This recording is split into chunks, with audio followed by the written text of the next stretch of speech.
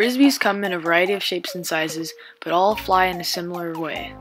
They were first officially produced and manufactured in 1871 when the Civil War was just starting.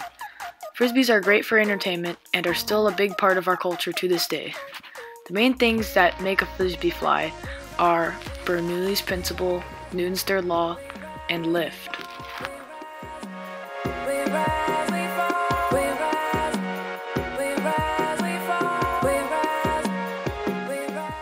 When a Frisbee is thrown, the air must be moving faster under the Frisbee than the air above the Frisbee.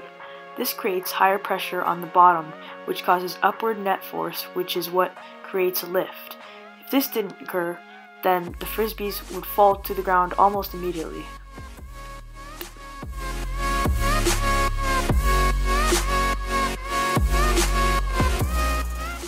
Another important factor in the Frisbee's lift is Newton's third law, which says that for every action there is an equal and opposite reaction.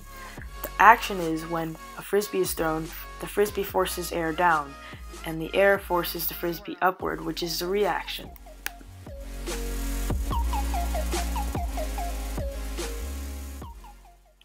There are many things that impact the flight of a Frisbee.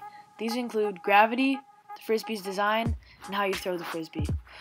Gravity pulls mass towards the center of the Earth at about 10 meters per second. When you throw a Frisbee, you must throw it high enough to stay in the air so it stays there until reaching your desired location. Plastic is the ideal material for Frisbees because it's light and flexible.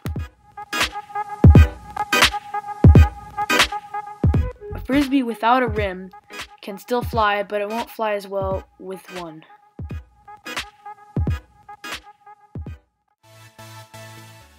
Throwing a Frisbee without any spin will make it tumble. The faster the Frisbee spins, the more stability it will have.